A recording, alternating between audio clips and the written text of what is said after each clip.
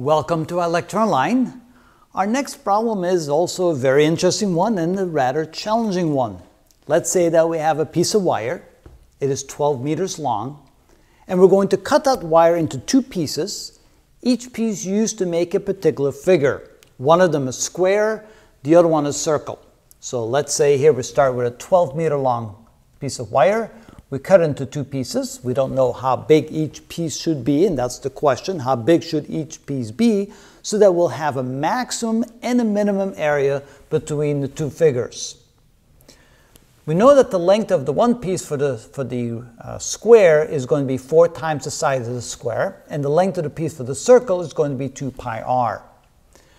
If we call the area of the circle A1 and the area of the square A2, we then know that the total area is simply going to be the sum of these two. So now the next thing we're going to do, because we already have a diagram showing what the problem is all about, the next thing we're going to do is determine what's going to be maximized or minimized. So in this case, we're going to both maximize and minimize the area. So max and minimize the area of the two figures. So we need an equation. And we know then that the area is going to be the sum of the area of the circle plus the area of the rectangle. Now the area of the circle is going to be equal to pi r squared, and the area of the square is going to be s squared. Now notice we now have an equation that we can find the maximum or minimum area for, but notice we have dependency on both the radius of the circle and the side of the square. So the next step is we're going to need a constraint to be able to relate the radius of the circle to the side of the square. Step 4, we need a constraint. Now the constraint tells us that the total length should equal the circumference of the rectangle plus the circumference of the circle. And we know that the length is 12 meters, so 12 equals 4s plus 2 pi r. There's our constraint that allows us to relate s and r to each other. Let's see here. I think we want to get rid of the r. So let's solve for r. What we can do here is divide both sides by 2. That gives us 6 equals 2s plus pi times r. So pi times r equals 6 minus 2s, 2s, that should be an s, and r can now be written as 6 minus 2s divided by pi. So that's step number 5. We're going to now take that relationship and plug it back into our equation. So for step number 5, we get the area is equal to pi times the area, not the area, but the radius squared, which is 6 minus 2s divided by pi quantity squared plus s squared. Working this out, so we can say this is pi squared, 1 over pi squared times pi, that's 1 over pi, so area equals 1 over pi times, we have 36 minus twice the product of each other of these two, that's minus 24s and plus 4s squared, and then plus s squared. And now we're able to take the derivative of that and set it equal to 0 to solve for s. So let's go ahead and do that. So next, on number 6, we're going to take the derivative. That means a prime is equal to 1 over pi times, so that the derivative constant is 0. We get minus 24. And here we get plus 8s. And then plus 2s. And we're going to set it equal to 0 and solve for s. So set a prime equal to 0. So when we set this equal to 0, we get 0 is equal to 1 over pi times minus 24 plus 8s plus 2s. And then what I think I'm going to do is multiply both sides by pi. That'll give us the following. So continuing here, we get 0 is equal to, that disappears, we get minus 24 plus 8s, this should be an s, not a very good s here, s. And then multiply this times pi, so we get plus 2 pi s. Bring it to the other side and factor out an s. We get 24 is equal to s times 8 plus 2 pi. Notice we can divide everything by 2, so we get 12 is equal to s times 4 plus pi, or s is equal to 12 divided by 4 plus pi.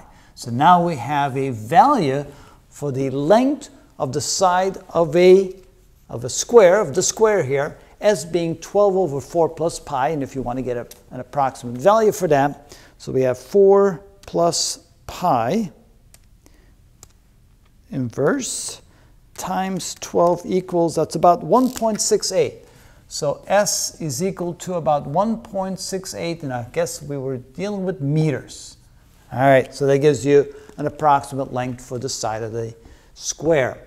Now, since we have the radius of the circle expressed in terms of s, we can use that to find the radius of the circle. So we have r is equal to 6 minus 2 times s, and s was 12 divided by 4 plus pi, and then divide the whole thing by pi. So what we can do here is say r is equal to, that would be 24, 6, that would be 6 times 4 plus pi, because we want to put over a common denominator, so it would be 6 times 4 plus pi, and that would be minus 24 divided by 4 plus pi, 4 plus pi, and the whole thing divided by pi.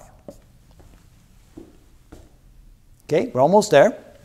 So this is equal to 24 minus 24, and then we have pi there, so we have pi divided by 4 plus pi over pi, which is equal to pi squared over 4 plus pi. So now we also have a value for the radius of the circle, and to get a feel for that being somewhat correct. So, well, pi squared is about 10 divided by about 7, so that's about 1.3 or 1.4, something in the neighborhood. So that looks fairly good as well. Now, did we find the maximum or minimum values by finding the value for s and the value for r? Let's go back to the original equation here. We have the area in terms of, well, let's go here, in terms of s right here, or maybe here. Let's go to this equation right here. Notice this is a quadratic equation, and notice that the square terms are both positive. Quadratic equation where the square terms are both positive, that means we have a parabola that opens upward. And so since we use that equation to find r and s, that means that these are the values for r and s, which indicate the sizes of the rectangle and the circle, that will give us the minimum value of the area. So this gives us a minimum value. So how do we get the maximum value? Well, the maximum value will be obtained when we use the entire what I'm looking at, wire, looking for the word, the entire wire to either make a square or to make a circle. Okay, so what would be the area be if we used all of the wire to make a square? Well, since the wire is 12 meters long and there's 4 sides, that means each side would be 3 meters, and then the area would be 3 times 3 or 9 square meters. So the area of a square, if we use all of the wire for the square, that would be equal to 9 meters squared. Again, we have 12 meters of wire, divided by 4, that's 3 meters for each side, 3 times 3 is 9. Now, what if we used the wire to make a circle? What would be the area of the circle? So, well, I'm really running out of board space, but let's see here. I don't like to erase anything, but maybe I have a little bit of space right here. So notice we're going to take the entire circumference and set it equal to 12 meters. So the circumference, which is 12 meters, is equal to 2 pi times the radius. That means that the radius is equal to 6 divided by pi. And we know that the area of a circle is pi r squared, so the area of a circle is equal to pi r squared. So it would be 6 divided by pi squared times pi. That would be pi times 36 over pi squared, or 36 divided by pi. So the area of the circle is going to be, if we use the entire wire for a circle, we take 36 divided by pi equals, and we get 11.46. 11.46 meters squared, which means that if you take a wire and use the entire length of the wire to only make a circle and not a square at all, you will end up with the largest area.